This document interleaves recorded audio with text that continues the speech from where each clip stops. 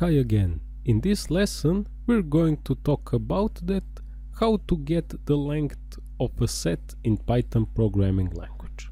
First, let's make a set. Let's call it my set and let's populate it with few elements. Let's populate it with numbers 1, 2, 3, 4 and 5. Next, what we want to do is to find the length of our set.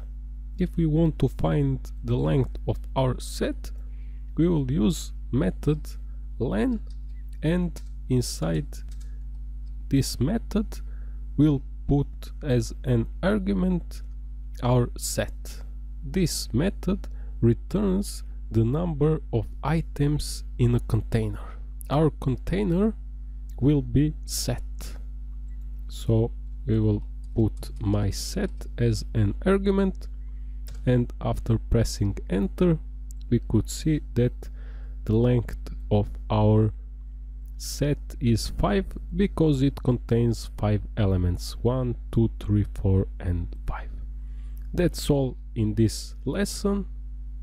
Thanks for watching. See you in next lesson.